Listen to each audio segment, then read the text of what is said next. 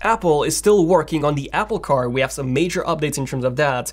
We also have some updates when it comes to the 2021 Apple processors, Apple Watch Series 7, Galaxy S21 leaks, and of course, a massive Samsung microLED display. So without any further ado, welcome to ZONEofTECH News episode number 13, and enjoy. Okay, so starting off with the Apple Car updates, we have some massive ones, which we actually haven't had in a few years now. So Bloomberg has just reported that Apple AI chief who leads Siri and machine learning development, John Giannandrea, I think that's how you actually pronounce it. Yeah, I'm just gonna call it John. So apparently John now leads the Apple Car project, and the daily developments now continue, which is really interesting because, you know, we've heard so many reports on the Apple Car project that the developments have stopped, but apparently no, they're in full production and full focus. Speaking of focus, the original focus of the Apple Car was that Apple wanted to essentially build a full car. And then the recent focus in the past few years has switched from building an actual car into building sensors that would be embedded into different cars, like BMW cars and essentially third-party manufacturers, kind of like CarPlay currently is now. But now we do have a brand new report from DigiTimes Taiwan that claims that Apple has started negotiating with well-known car electronic suppliers. We don't really know to what extent yet, but this is likely in regards to dashboards and things like that. This report also claims that TSMC is now working with Apple to develop a self-driving car processor made by Apple, which, I don't know, kind of points to me that Apple is trying to focus again on the full car project, which I'll cover in just a second. Not only that, but this report also claims that Apple is working with STMicroelectronics for developing gallium nitride batteries, which should last longer than the batteries that we have in electric cars today. Now, DigiTimes reports that the Apple Car project will be unveiled in 2024 or 2025. So yeah, it's quite some time until we'll see this in fruition. However, this is interesting because DigiTimes also reports that Apple will be unveiling a full car, not just sensors for third-party cars. And can you guess what? Ming-Chi Kuo reported literally the exact same thing back in 2018. That Apple will be working on their own actual car, which will actually be very similar to a Tesla car, likely a Model 3 competitor, and that it will be unveiled in 2024 to 2025. So this means that DigiTimes' report is either a carbon copy of Ming-Chi Kuo's report from 2 years ago, or they both have some solid info in regards to what Apple will be working on in the future, as in releasing a full-sized car. So let me know in the comments, what do you guys think about all of this? Would you actually buy an Apple Car?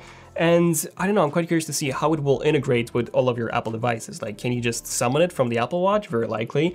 Or do you just tell Siri to pick you up or something like that? That'll be cool, but let me know in the comments, what do you guys think? And then we also have some updates in regards to Apple Silicon, so the upcoming processors that we'll find in the next-gen iMacs and the next-gen MacBook Pro 16-inch and stuff like that. So Bloomberg reports that Apple is now working on a 32-core CPU for late 2021.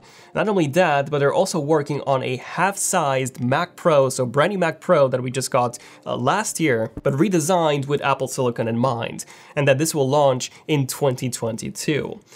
And they're also working on a few other processors. For example, a chip that has 16 high-performance cores and 4 energy-efficient cores for a new MacBook Pro, very likely for the 16-inch MacBook Pro.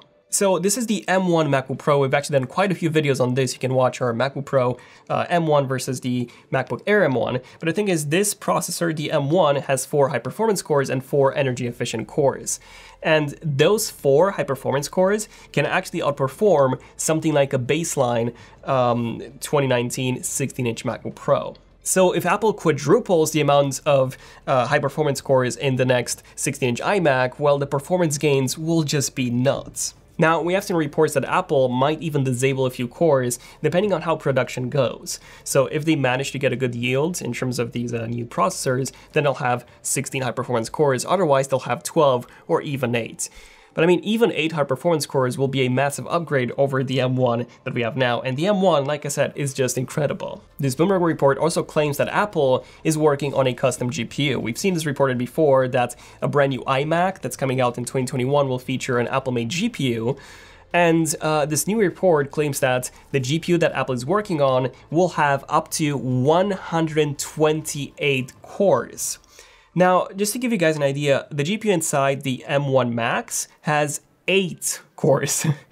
8 cores compared to 128, which is what Apple's working at the moment. And keep in mind that the 8 cores inside the M1 actually outperform any integrated graphics inside any laptop. Even the Intel Xe graphics inside the 11th gen processors from Intel, even those are significantly outperformed by the M1 processor. Like, I'm honestly so excited to see the new processors from Apple in 2021 because the M1 has impressed me so much.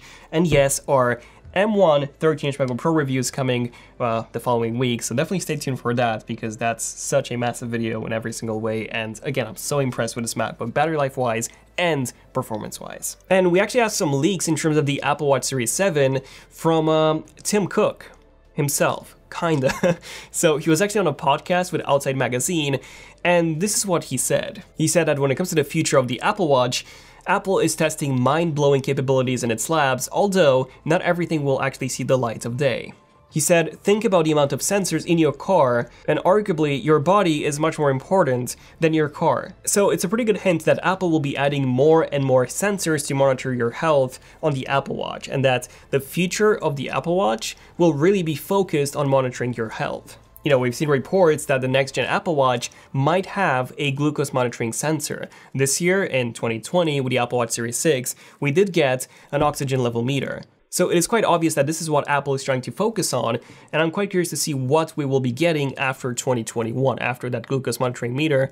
What else? And now, the Samsung Galaxy S21 has been leaked, so we actually got a video which looks like an official ad that was found by Android Police, or more specifically, Max Weinbach. This shows pretty much the S21 design that we've seen before, and again, it looks, pretty much identical to the design that content creator has made a few months ago. It is quite interesting that it comes in violet, and this appears to be the standard S21, which, by the way, is rumored to come with a 6.2-inch display. And then we'll also have the S21 Plus, which is rumored to come with a 6.7-inch display, and then the big S21 Ultra, which is rumored to come with a 6.8-inch display. Oh, and the trailer for the S21 Ultra has also been leaked. And I don't know, I think it looks quite cool. I think I do quite like this design.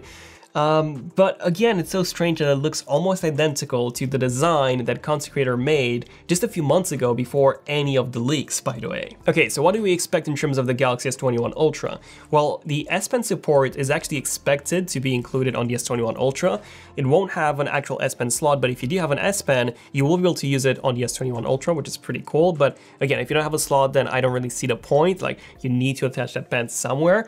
And then at the same time, we are getting some pretty big camera upgrades. So the second gen 108 megapixel sensor, 10x optical zoom from 4x that we have now, which is a massive upgrade. Apparently Samsung will be using 2 periscope modules, and this is how they'll be able to achieve that. On top of that, we're also getting a second telephoto module, a 10 megapixel 3x telephoto module, just for portrait mode shots, because 10x would be, just too much zoom.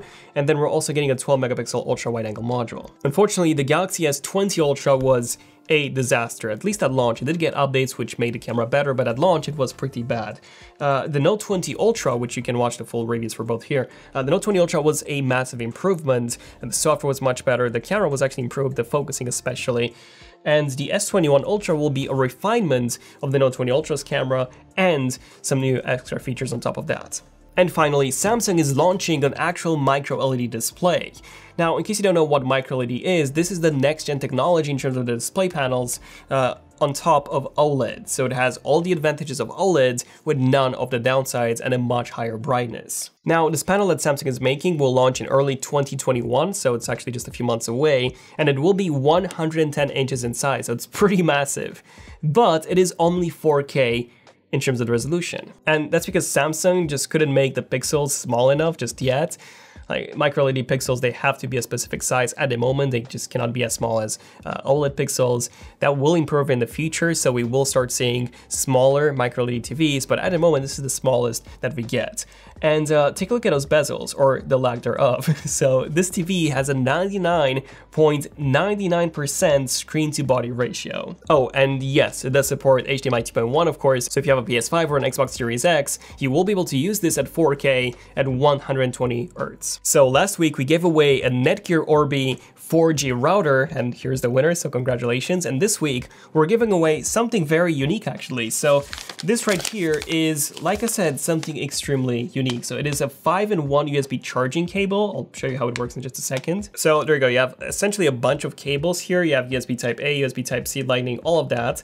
And you just plug this into any fast charger or any charger, USB Type A cable, and then you can charge multiple devices at the same time. You have micro USB, 2 Lightnings, and 1 USB Type C. And we're actually giving away 2 of these. The link is in the description box down below. And by the way, if you want to buy one of these, £1 from every purchase will be donated to Cancer Research UK. And even the design of them is actually, it matches the color of the Cancer Research UK logo. So, you know, you're supporting a good cause. But that's pretty much it for this one. Leave a like if you have enjoyed it. Definitely subscribe for more ZoNeofTECH news episodes like this one, and more in-depth tech videos like, well, this one wasn't in-depth, this was live, by the way, unscripted, but we have done some really in-depth videos in the past week, so definitely check those out. Other than that, thank you for watching, and I'll see you guys in the next one.